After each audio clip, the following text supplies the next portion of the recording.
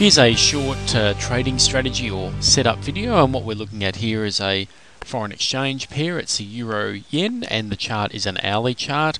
Notice there's also a couple of moving averages on this chart.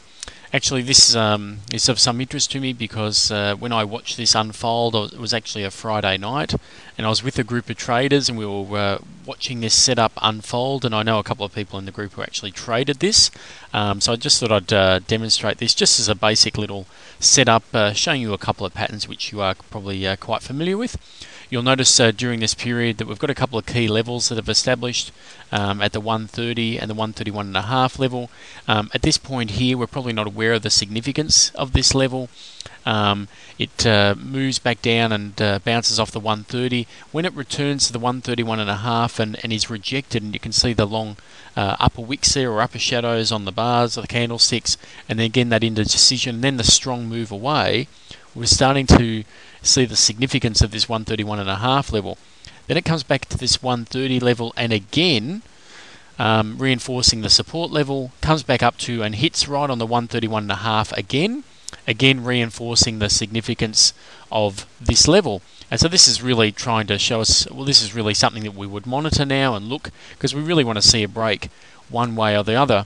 And as I flick forward here, you'll notice how on several occasions, and again it's just done it there, how the 131.5 level is tested and is really showing a lot of resistance there. We can see how many times the price has hit that level and bounced off, and again a few long shadows here reinforcing how the price has been rejected at level.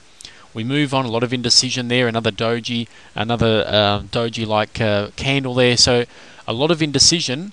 But again, this reinforcing of the key level at 131.5.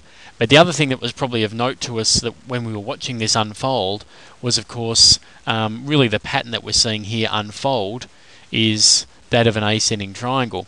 Notice how the top there, of course, of the triangle is at right on 131.5. We know the significance of that level, having seen it occur a couple of times previously, but at the same time there's clearly a lot of growing demand, a lot of bulls out there for the euro yen, this particular case, to go long the euro, and we see this classic ascending triangle pattern form. Next bar, it did actually break through that level, and for those who weren't on at the end of this particular hour's trading, we're certainly on the next hour, and we can see just a very clear, very simple break from that key level. Certainly would have been in on the second last or this current bar now, and we can see that this, again, once we broke from this pattern, the euro certainly took off and moved quite quickly for us, and we can see a couple of hours just hanging around there and then took off even further. So in just a space of, say, 6 hours or so, we've moved a fair distance. As I said, I was actually in a group of traders watching this as this unfolded, and I know a few people actually did go long the euro and traded this. Question, of course, and something we may discuss in Module 2 when we talk specifically about exits, is when may have we exited and actually sold out of the euro in this particular trade. Certainly around this time now, we're certainly starting to have thought about getting out, and there is a couple of ways that which we can do that, and there were a couple of ways we discussed at the time, but certainly we'll discuss that more specifically. And as you can see, as it unfolded, it did retrace a little bit, and anyway, but just showing you just a very simple setup with an FX pair, classic pattern, ascending triangle, one of my favourite patterns, classic there, and then just a classic break higher.